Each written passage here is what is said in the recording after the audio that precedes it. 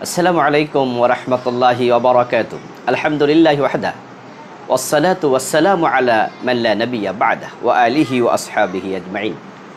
সম্মানীয় দিনী ভাই ও বোনেরা, আমরা আজকে কথা বলতে চাই আকিকা ও কোরবানি একই পশুতে দেয়া যাবে কিনা এবং আকিকা কোন দিন দিতে হয়। ছেলে ও মেয়ের আকিকা কি একই রকম? আমরা এ প্রসঙ্গে কথা বলবো ইনশাআল্লাহ। আমরা জানি আকিকা একটি সুন্নাহ ইবাদত। সন্তানের জন্মের সপ্তম দিনে আকিকা করতে হয়। এ প্রসঙ্গে হাদিসে এসেছে, আন উম্মি কুরজিন আল কাবিয়া قالت قال النبي صلى الله عليه وسلم عن الغلام شاتان মুকাফিআতান ওয়া আনিল জারিয়াতি শাতুন।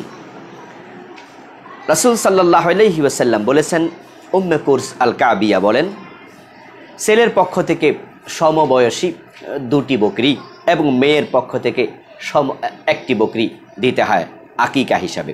আবু দাউদ হাদিস নাম্বার 2834। আবু দাউদের 2835 নং হাদিসে এসেছে, লা ইয়াদুররুকুম আযুকরানান কুন্না আম ইনাসা। সে বকরি পুরুষ হোক আর মেয়ে হোক, অর্থাৎ সেটা খাসি হোক অথবা সাগি হোক, কোনো আপত্তি নেই। এটার যে কোনো একটা দিয়ে আকিকা করা যাবে। তবে কারো যদি সামর্থ্য কম থাকে তাহলে ছেলের পক্ষ থেকেও একটি বকরি জবেহ করে আকিকা করার হাদিস পাওয়া যায়।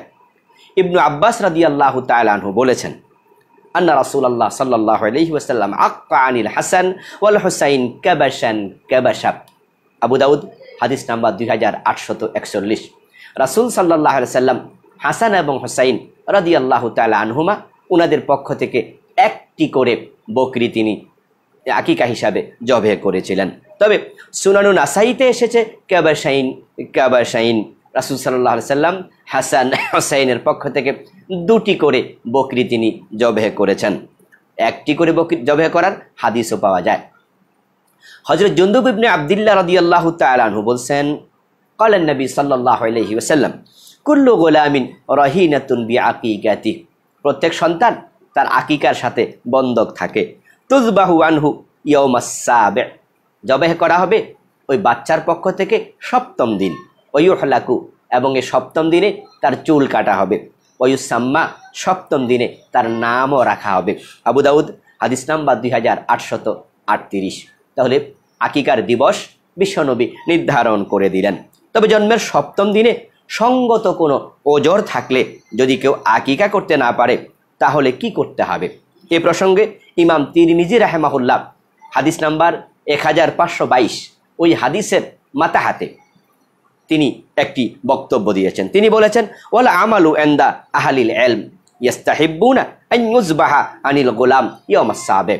যে উলামায়ে কেরাম মুহাদ্দিসিনগণ আমল করতেন, আহলে ইলমেরা, তারা এই হাদিসের উপরে অর্থাৎ তারা সপ্তম দিবসেই আকিকা করাকে মুস্তাহাব মনে করতেন, উত্তম মনে করতেন। ফা ইন লাম ইয়াতাহাইয়া ইয়াউমাস সাবি'। এরপর তিনি বলেন, যদি সপ্তম দিনে কোনো কারণে আকিকা করা না যায়, ফাইয়াউমার রাবে আশার, তাহলে 14তম দিনে আকিকা করা হবে। ফা ইন লাম ইয়াতাহাইয়া উক্কা আনহু, তাহলে তার সাথে জবাই করা হবে। যদি 14তম দিবসও না পারে, ইয়াউমা হাদি ওয়া 20, 21তম দিবসে। তাহলে সপ্তম দিবসে সুন্নাহ, যদি না পারে 14তম দিবসে, যদি না পারে 21তম দিবসে। ওয়াকালু, এবং মুহাদ্দিসগণ বলেছেন, লা ইউজজিউ ফিল আকিকাতি মিনাশ শাত ইল্লা মা ইউজজিউ ফিল উদহিয়া। ঠিক আকিকা করার জন্য ওই প্রাণী উপযুক্ত যেটা কোরবানি করার জন্য উপযুক্ত। যেই প্রাণী দিয়ে কোরবান করা চলবে না সেটা দিয়ে আকিকা করাও চলবে না। এখন কোন কোন প্রাণী দিয়ে কোরবান করা যাবে না এ বিষয়ে আমাদের ভিন্ন আলোচনা আছে, এজন্য আমরা এখানে আর আলোচনা করলাম না। যদি কেউ 21তম দিবস আকিকা করতে না পারে তাহলে ওলামাগণ বলেন জীবনের পরবর্তী যে কোনো সময় আকিকা করে নিতে পারবে। তবে দিবসের যে সুন্নাহ সে সুন্নাহটা তার আমল হলো না, কিন্তু আকিকার সুন্নাহ যেটা বকরি জবাই করা সেটা করার সুযোগ থাকবে। তবে সুন্নাত হলো জন্মের সপ্তম দিনে আকিকা করে নেয়া। তাই বিনা ওজরে এই সপ্তম দিনের সুন্নাত বর্জন করা কোনোভাবেই কাম্য নয়। এখন প্রশ্ন হলো, গরু বা ওট দিয়ে আকিকা করা যাবে কিনা? রাসূল তো বকরির কথা বলেছেন, ছেলে হলে দুটি বকরি, মেয়ে হলে একটি বকরি। এখন একইভাবে কোরবানির সাথে গরুতে বা ওটে সে আকিকা করা যাবে কিনা? এ প্রসঙ্গে হাদিসের বক্তব্য হচ্ছে ছেলের পক্ষ থেকে 2টি, মেয়ের পক্ষ থেকে 1টি। রাসূল সাল্লাল্লাহু আলাইহি সাল্লামের সময়ও কিন্তু গরু ছিল, ওটও ছিল, কিন্তু তিনি গরু বা ওটের কথা বলেননি। সুতরাং বকরি দিয়ে আকিকা করতে হবে, এটাই হলো সুস্পষ্ট সুন্নাহ। তবে হ্যাঁ, যদি বকরির অপ্রতুলতা থাকে অথবা বকরির দাম লাগামের সীমার বাহিরে থাকে, লাগামহীন হয়, তাহলে ওজরবশত ওট বা গরু দিয়ে আকিকা করা ভিন্ন কথা। শুধু শুধু হালকামি করে সুন্নাহ পরিত্যাগ করা উচিত হবে না। এ প্রসঙ্গে মা আয়েশা রাদিয়াল্লাহু তাআলা আনহা থেকে একটি বক্তব্য পাওয়া যায়। হযরত আতা থেকে বর্ণিত, তিনি উম্মে কোরস এবং আবু কোরস থেকে রওয়ায়াত করছেন।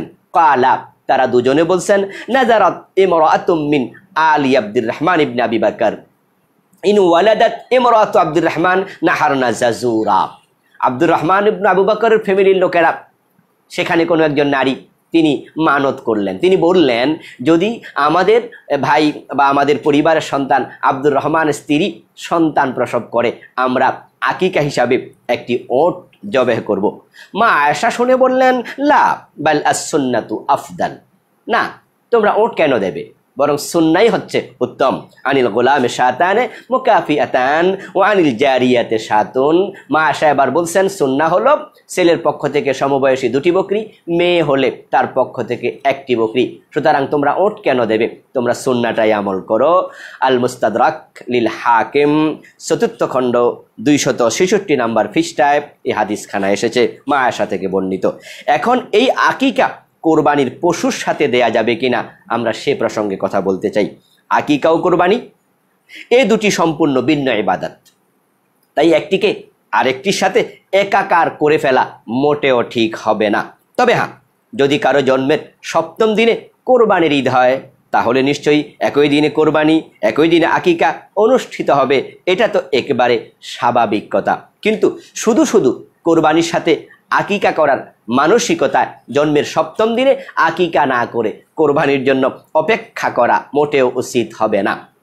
কিন্তু এই প্রবণতা আমাদের দেশে দিন দিন বৃদ্ধি পাচ্ছে, এতে করে আকিকা নামক সুন্নাহটি হারিয়ে যাচ্ছে, প্রায় হারিয়ে যেতে চলছে। তবে একদল আলেম বলেন, গরু বা ওটেও কোরবানির সাথে আকিকা করা জায়েজ আছে। আর তখন গরু বা ওটে ছেলের পক্ষ থেকে 2 ভাগ, মেয়ের পক্ষ থেকে 1 ভাগ আকিকার জন্য শরিক হওয়া যাবে, এতে করে আকিকাটা হয়ে যাবে। এটাকে তারা জায়েজ বলেছেন। কিন্তু আমরা বলতে চাই, সুন্নাহ এবং জায়েজ তো এক কথা নয়। এজন্য সুন্নাহ আমল করার সুযোগ থাকতে আমরা সুন্নাহ তরক করে জায়েজের দিকে কেন যাব? তাই আমরা সুন্নাহকে গুরুত্ব দিতে চাই, সুন্নাহকে গুরুত্ব দিয়ে যথাযথ নিয়মে আমরা আকিকা করতে চাই। আল্লাহ আমাদের তৌফিক দান করুন, আমিন। আসসালামু আলাইকুম ওয়া রাহমাতুল্লাহি ওয়া বারাকাতুহু।